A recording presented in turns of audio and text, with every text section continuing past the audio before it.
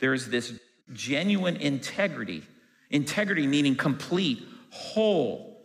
So that therefore your Christian life isn't something you do publicly and then privately it's different. You're whole. What you see public is what you see private. What you see private is what you see public.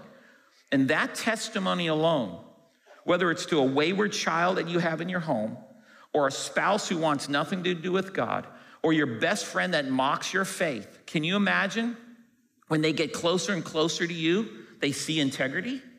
Integrity in terms of your understanding of who God is. They don't see this discrepancy. You say this when you're around your Christian friends, but when you're around me, it's a whole different thing. Or I look at the way you react to this situation, it's not any different than the way I'd react to this situation.